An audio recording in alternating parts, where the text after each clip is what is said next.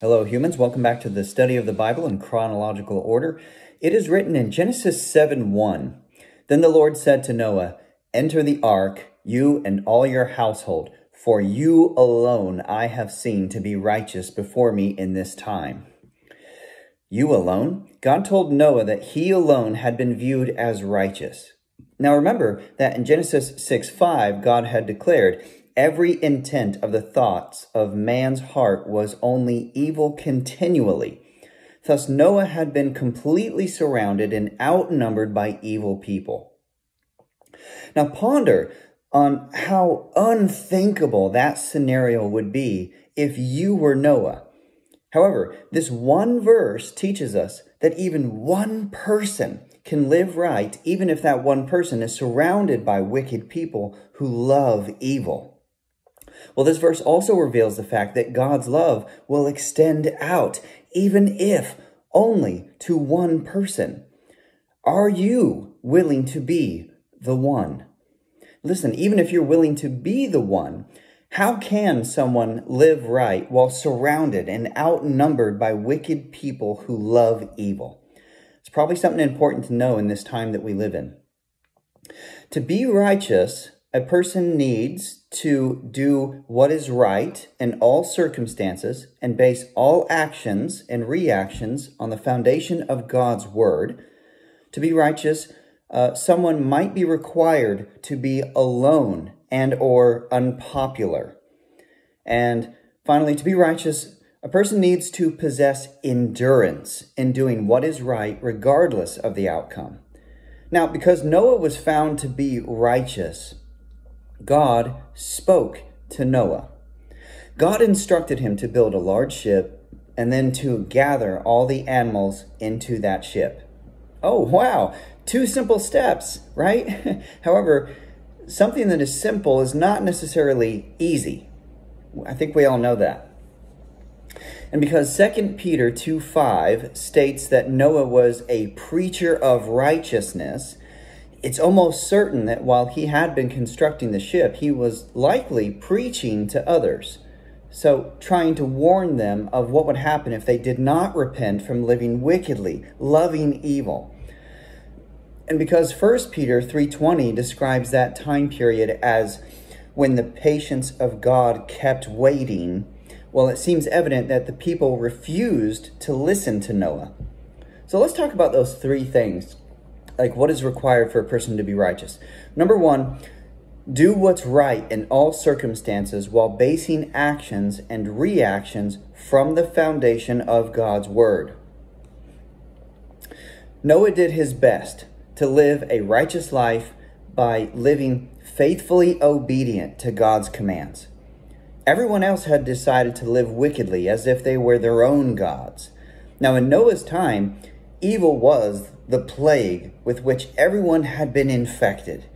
And if Noah was the only one to be found righteous by God, do you think that Noah was popular with the wicked people?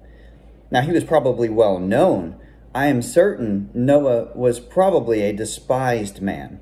Now, typically doing what is right when others desire to do what is wrong makes you a despised outcast. Scripture states that only a total of 8 people were saved from the flood. We see this in Genesis 7:13 and 2 Peter 2:5. Now, many scholars have debated about how long it actually took Noah to build the ark, but consensus says he had about 100 years to complete it. Now, that does not mean that it actually took him 100 years to complete the construction, but that's how long he had to complete it before the flood ever occurred. Ponder on that. I mean, just think about that. Noah spent perhaps 100 years preaching to others and doing what was right and getting shunned and doubted. Now, obviously, if only 8 people were saved, that means no one cared to listen to Noah. Think about that. Even after 1 single year of Noah preaching, the sinners to whom he preached, they had not yet faced any consequences for their actions. So why would they listen to Noah during the 2nd year, or the 10th, or even the 50th, especially the 99th year.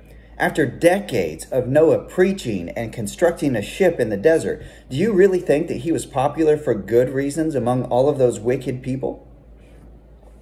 Those wicked people must have mocked him, laughed at him, called him crazy, told him, be quiet, stop preaching, just accept them for who they are, stop judging them, etc. Now, I wonder how many threats he received from those wicked people. Yet, Noah continued to build the ship. He continued to preach the truth of God's word. Now, can you imagine Noah constructing the ark? Think about it. Try to picture it. There were probably piles of wood everywhere, tools here and there, unused scraps laying about, an unfinished project that sat there on desert sand year after year with little progress each year. Noah most likely heard the scoffers often say to him, "You're crazy, old man. You're not making a difference. You're making a mess. You're just making a fool of yourself. Your God is not showing up. And where is all of this water that you keep warning us about? You've been saying the same nonsense for years. Shut up already. You should just give up this nonsense. Lock yourself up in an insane asylum. Or, why don't you just do everyone else a favor and just go kill yourself? Or maybe I should just put you out of your lonely misery. That way I can use this wood to actually build a home for myself." We probably would kill you, old man, but we think it's hilarious watching you build this giant thing. The old man is sailing in the desert. Number 2, you might be required to be alone and or unpopular. When wicked people doubt your message because they reject the word of God, it would almost be expected that you would feel alone, unpopular, despised, maybe even possess a feeling of hopelessness because nobody is listening. It feels like you don't belong in this world. Satan typically uses those opportunities to infiltrate a person's mind with doubt, fear, and hopelessness. Being a voice of reason amongst people acting unreasonable is not easy. It can cause one to feel isolated. Feeling isolated in a populated place, that can be unfulfilling, potentially draining. Can you imagine the suffering Noah endured throughout all those years of isolation, verbal abuse from all the unbelievers, and a consistent desire to know when God was going to fulfill his promise? I mean, after all, the promised flood, it certainly was not happening. How many times do you think Noah might have questioned his calling? How many times do you think Noah asked God, "How long, Lord? How long will this take? How long will I have to wait?" I mean, I could almost hear Satan asking Noah, "Did God really say he was going to flood the entire earth?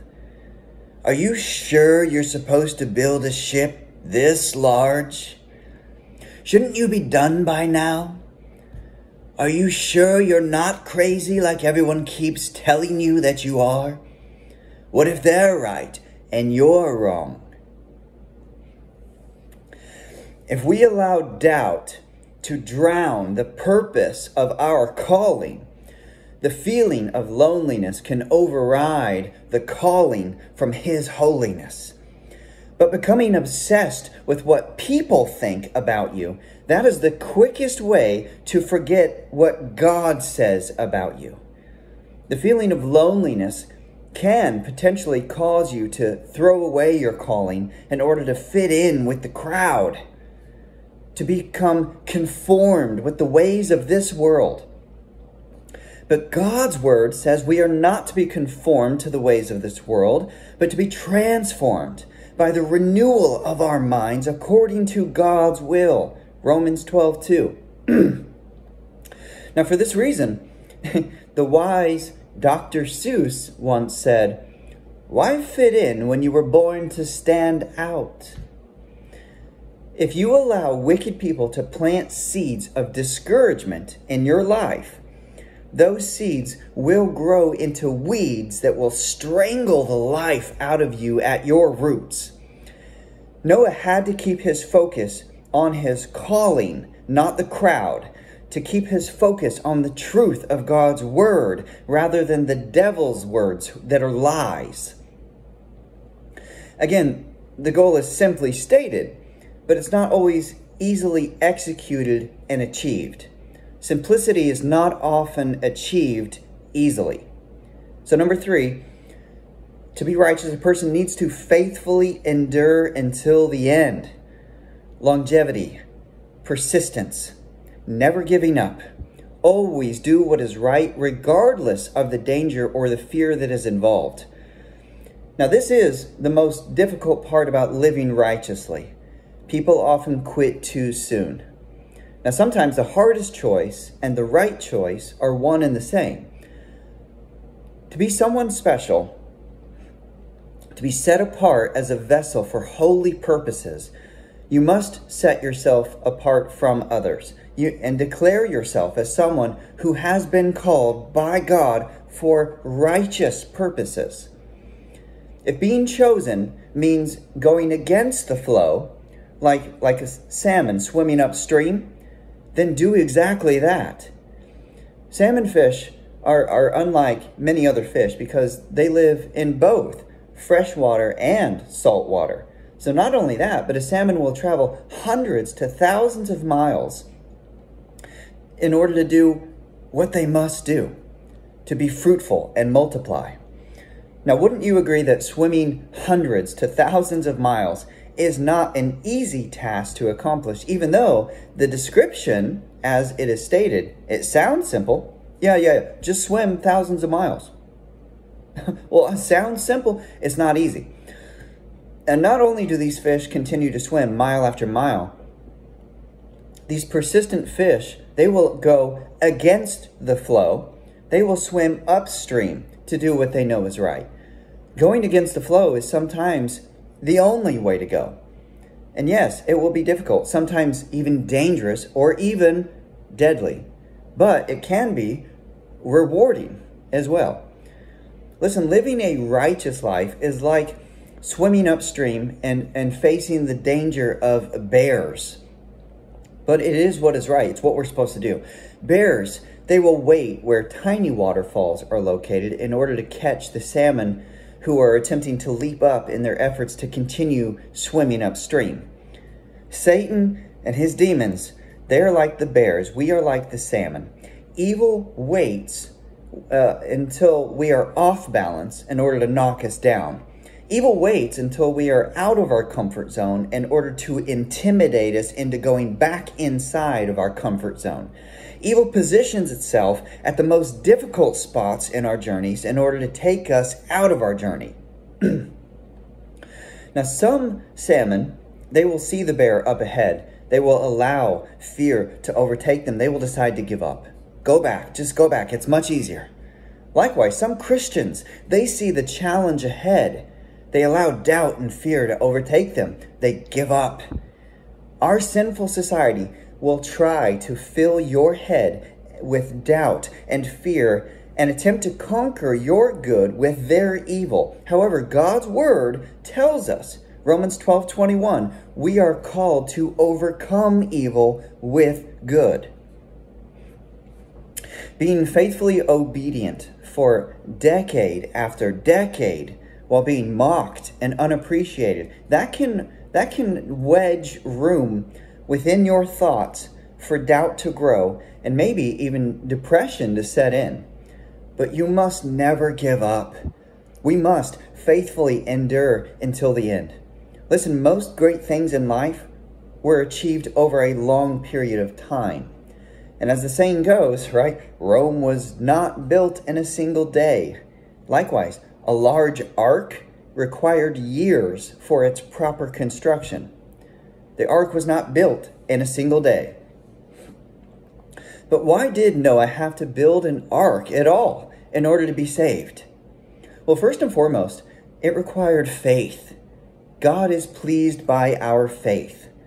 In addition, Noah was also in the act of helping to save others. He was being saved, but he was helping to save others as well. Noah saved his family and all of those animals so that creation could flourish once again. And that is symbolic for us.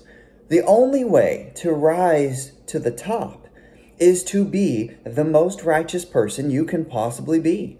And again, we do that by acting in faithful obedience to God's commands, to what God told us to do. We are not to be righteous in order to claim superiority over others, but to simply be righteous for the sake of holiness, because that's who God created us to be. Be holy, for I am holy. Moreover, by our action of building our ark, we will be helping others rise to the top with us. Noah built an ark. But what is it that we should build? Well, we should build a ship of devotion to love to God. Now, how do we build our ship of devotion? How do we build this ark? Well, by using all of the necessary tools that are available to us, that are given to us. Reputation, character, honor, integrity, honesty, purity, morals, principles, faith, etc.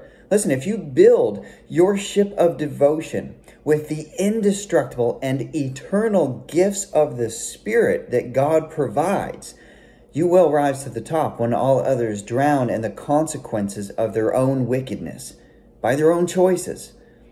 Now, why did the others drown? Because they did not build an ark, and nothing they built in life was built by faith in the Lord. Now, not only did they not build an ark of faith, but they refused to join Noah in his ark. All of the wicked people, they tied anchors of sin to themselves, anchors of murder, misery, anger, violence, lies, hatred, lust, etc. They drowned because they tied themselves down with the anchor of unnecessary burden, which is pride.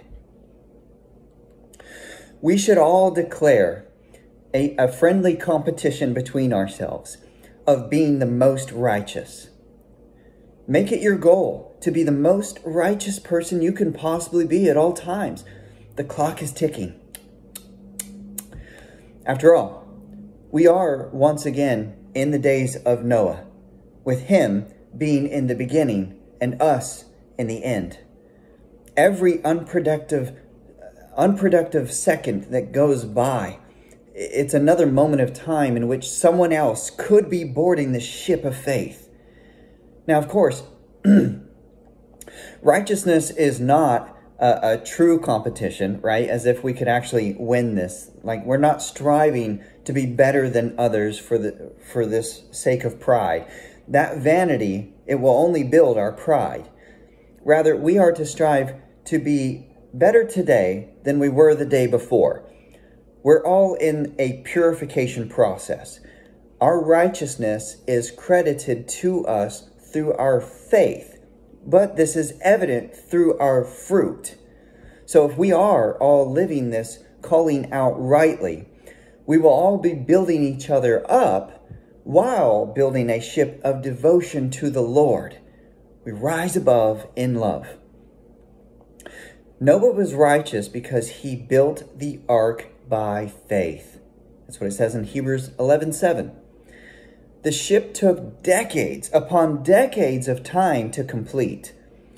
Noah would not have been able to build that ship of devotion unless he had also built up his faith in the process. Without faith, it's easy to give up. In fact, without faith, it is written in Hebrews 11:6, it's impossible to please God. The path to success is always under construction until it's complete. ensure to find ways to build your faith. And ensure to do what is right. Never give up. Remember, it is better. This is what is written in 1 Peter 3:17. It is better to suffer unjustly for doing what is right, if that should be God's will, than to suffer justly for doing what is wrong. Only 8 people were saved due to Noah's faithful endurance over decades of work. Think about that. I mean, that doesn't seem like he made much of a difference, does it? What we do may not seem like it amounts to much, but the impact of what we do always has a much farther reach than we actually realize. Only 8 people were saved from Noah's century-long efforts. But how many people exist in the world today because of those 8? It is written, all people who ever existed since him, and all people who currently exist.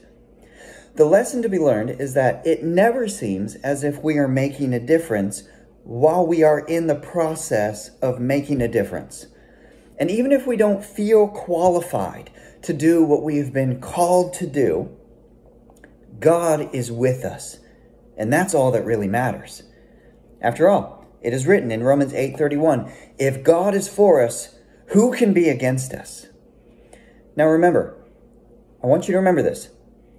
The ark was built by an amateur, and the Titanic and many other professional ships that have sunk in the sea, they were all built by experts. But remember also, you can make a difference just by merely smiling, showing others what it looks like to be a child of God. All you have to do is reflect Jesus. After all, it says in John 13:35, we will be known as disciples of Christ due to our love for others. There are many ways to make a difference, but faithful obedience, faith-filled endurance is required to make a big difference.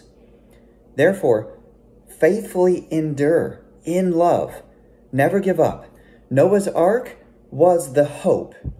Faith was required to continually build the hope. But it was necessary to continually build the faith while building the hope. Hope does indeed float, and it rise above, while others choose to drown in their sins.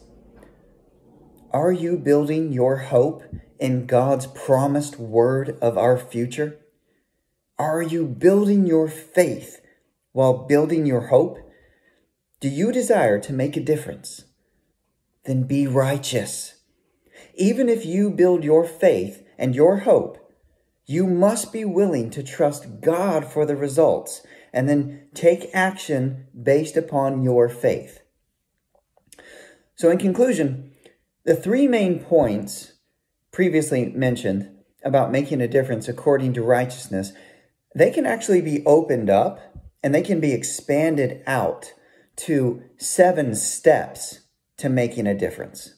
So the following 7 steps, they reveal the order of the 3 main points that I talked about. 1, seek God. 2, know God. 3, faithfully obey God's word. 4, faithfully endure in your obedience. 5, enter the ship of his covenant and be sealed within. And I only have one hand because my hand is holding the phone. But 6, be patient. Allow God to work in his perfect timing. And 7, always be ready to leave your comfort zone of your current dwelling space. Always be ready to leave your comfort zone of your current dwelling space so that you will be able to step out into your new purpose. If Noah can be one who is righteous, then so can you. So can you. And in the last days, when we will all be surrounded and outnumbered by wicked people who love evil, which we are in the days of Noah, we are in the days of Sodom, it will be of utmost importance that we follow these 7 steps so as to enter the narrow door and not experience the judgment outside. So, until next time, righteous ones.